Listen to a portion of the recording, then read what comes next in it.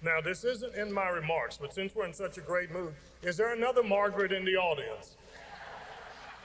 If there's another Margaret with a little loose change in the cushions, you've got yourself a mayor and a new best friend. No, seriously, thank you all. What a fabulous, fabulous gift for the people of Dallas. Finally, we have one other group that's working to make this a reality, and this is an open invitation to any of you in the audience that may catch Trinity fever and want to be involved. If you want to be involved with Trinity Commons, we can put you to work there. We have another organization, Trinity Trust, and our sole purpose is to work to raise private funds to make this a great project rather than a functional project. We are going to build lakes. We're going to improve the levees. We're going to build the roadway.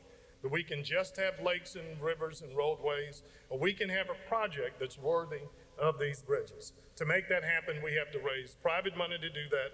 We have an organization called the Trinity Trust Foundation, and there is no woman better suited to lead us in this effort and to nurture this vision than our president and one of our founders, Gail Thomas. Join me in welcoming her to the stage.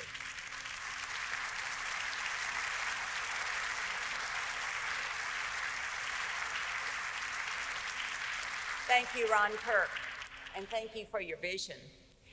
And I want to introduce now the one whose energy and dynamism is going to make it happen. Our mayor, Laura Miller, when she became mayor, had one project in mind that she was going to be a champion for, and that is the Trinity River in Dallas, Texas. She said, we demand that we're going to make this Trinity River something that will benefit all the people of Dallas, all the citizens of Dallas. We want it to be a place of recreation and fun, a place we can gather by the river. And our mayor has been a true, intrepid champion of this project. The city of Dallas is so grateful to her. We owe her an enormous debt. I introduce you now to the mayor of Dallas, the Honorable Laura Miller.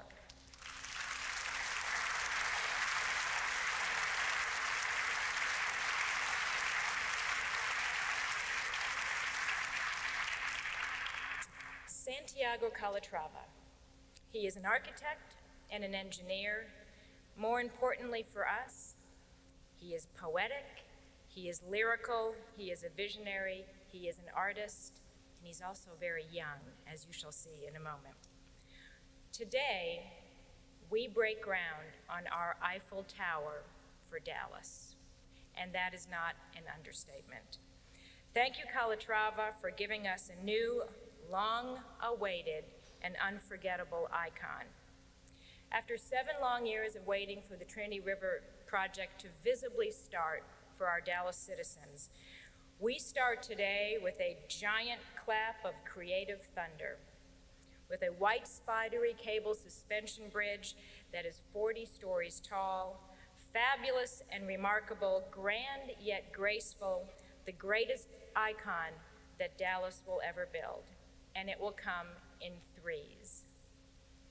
No other American city has a large vehicular bridge designed by Santiago Calatrava. No city in the entire world has 3 large bridges designed by Santiago Calatrava. Dallas will be the only one. While the first bridge, which breaks ground this afternoon, the Margaret Hunt Hill Bridge, is being constructed over the Trinity, the second bridge over the river on Interstate 30, our gateway west of Fort Worth, will also be under construction. And the good news today is that Calatrava informs me that he has been doing lots of designs on paper for our third bridge, and he is anxious to unveil it in 2006, which is great news for us.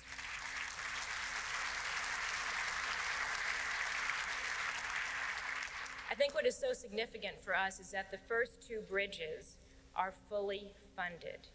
And I promised Senator Kay Bailey Hutchison, Congressman Pete Sessions, and Congresswoman Eddie Bernice Johnson that I would never talk about the Trinity River ever without thanking them, because this year we got the last $60 million to fund the second bridge. So thank you to them.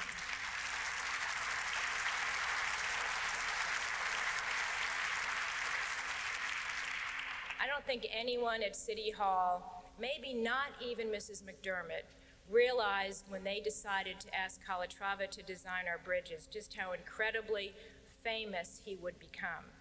This year in 2005, he won the gold medal, which is the highest honor bestowed by the American Institute of Architects. They gave him the award, and this is what they said: Calatrava's work is like music, well orchestrated. It is architecture that delights and finds new meaning each time it is experienced. It expresses the energy of the human spirit, captivating the imagination and delighting us in the wonder of what sculptural form and dynamic structure can accomplish. Calatrava defines the reason for the gold medal. We know his work because we see it almost every day in the national and international media. He designed the Olympic Stadium in Greece for the 2004 Olympic Games. He did the extension for the Milwaukee Art Museum, which has tripled the attendance of the museum overnight when it opened. He has designed the transit station for Ground Zero in New York City, which will be the icon structure with the Freedom Tower there. He also has just designed the Fordham Spire in Chicago, which is a large residential tower that, if and when it's built, will be the largest building in the United States. He is currently designing the Atlanta Symphony Center, and more than anything, he designs bridges.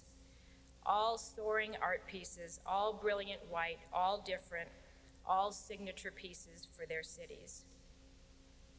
I want to thank a few people. I want to thank former Mayor Ron Kirk and the City Council in 1997 and 1999 who got the Trinity River package passed. But for that, we would not be here today. I want to thank the 5 city councils who have said we will stay united and focused on making sure that this project happens. And I want to thank the future mayors and city councils who will make sure that we finish this project and do the city of Dallas proud. I especially want to thank the citizens. You have been patient. Today is the beginning. And what is so remarkable is that once we start, there will be no stopping because construction will continue on the bridges, the lakes, the wetlands, the trails, the Great Trinity Forest. Our project has arrived, and thank you very much for being here today to be part of history. Thank you.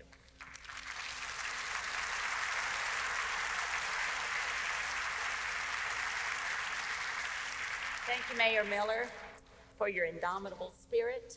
And we're going to show you a documentary that will introduce Santiago Calatrava's work to you.